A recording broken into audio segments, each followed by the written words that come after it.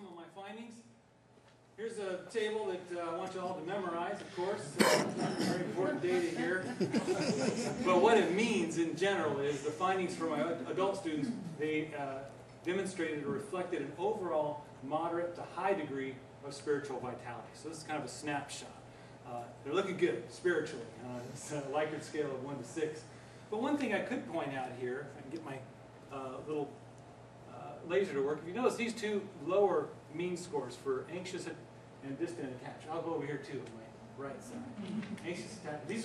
These two subscales are negatively oriented. So you want your mean scores to be low there. These are negative aspects of spirituality. Anxiety, distance, detachment. You don't want to be scoring high in that have a good relational aspect of your life. So those are low, and that's good. So that contributes to this finding of the high degree of spiritual vitality.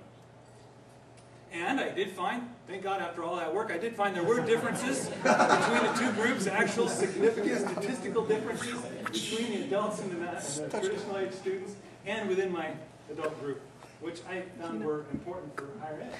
Also, I mentioned earlier the 19 program impact items. I've selected 6 of them here, and what these represent, their findings, you can interpret these as representing a slight to moderately positive impact on adult student spiritual development while in college. So as an administrator, you could look at this and say, okay, according to these findings, these aspects of our program are could be having some influence on the spiritual growth of our students.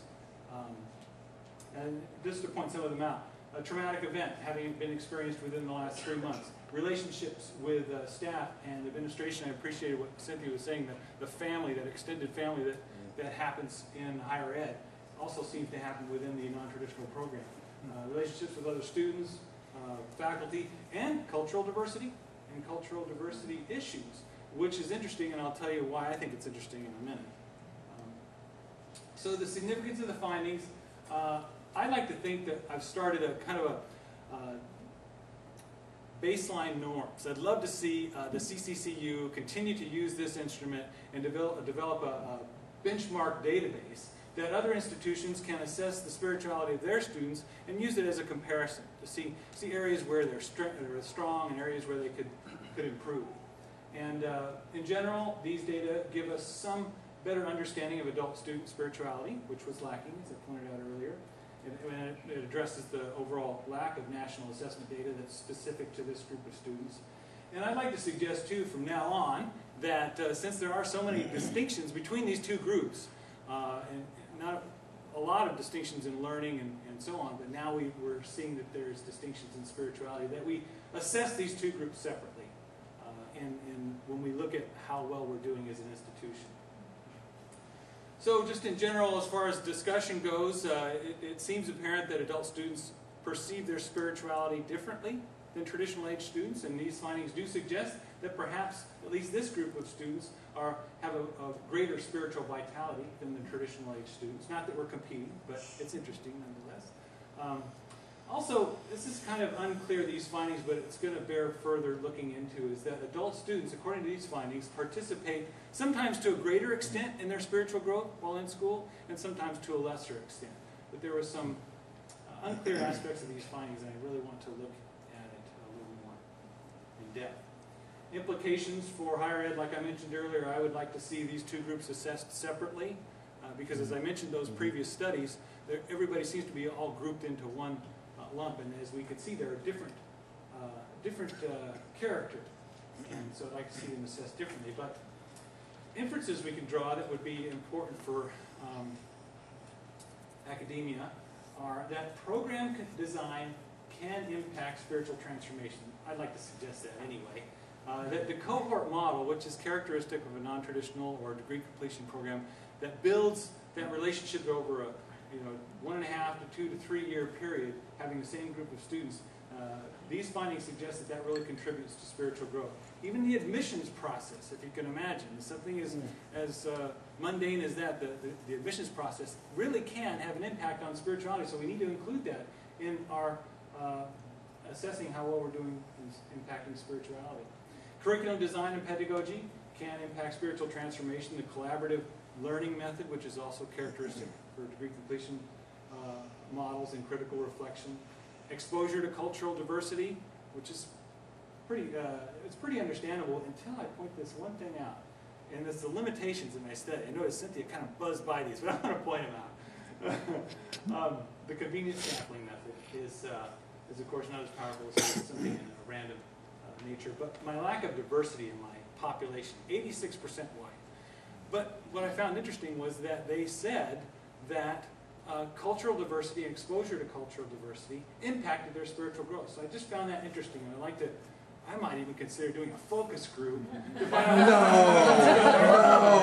No, don't say it. Don't do it. And my sample was 78% female, so thank you, women. But I would like to see a better distribution of that. And then the program impact items, there are 19 of them in the survey as it is now.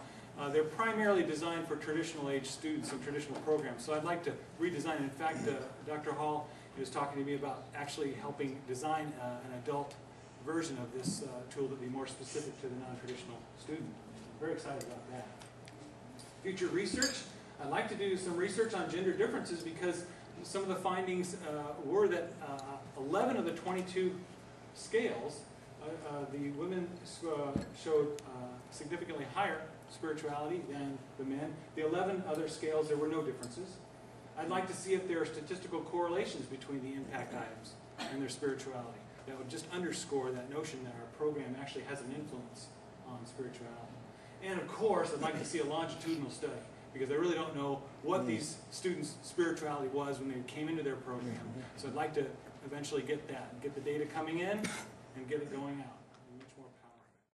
That's it. Thank you. If you have any questions.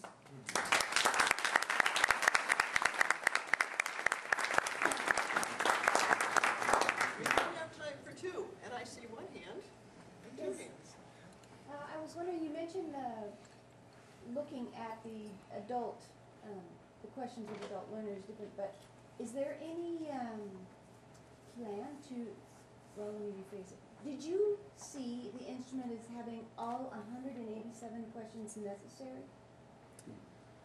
I don't know if I'm qualified to answer that, but the process he used, the factor analysis and reducing the items down, I have confidence in.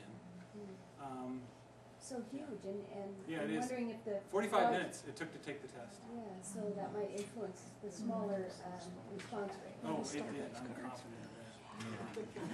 Are you going to design an instrument for the adult learners that captures the most essential elements? That would be nice. That's not my thinking, though, because I feel like I'm touching his baby. I'm more concerned about the program impact items and the demographics, because they're very different for adults.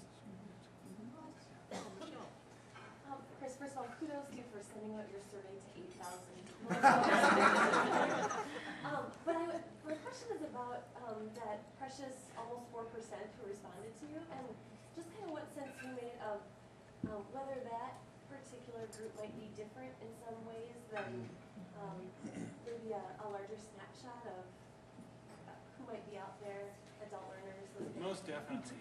Because as I started thinking about it, my email, would you please take this 45-minute survey, and kudos to those people who did take it. So it really says a lot about that person, and I'd love to see it more as a part of a program, that incoming and outgoing, that more required of the student.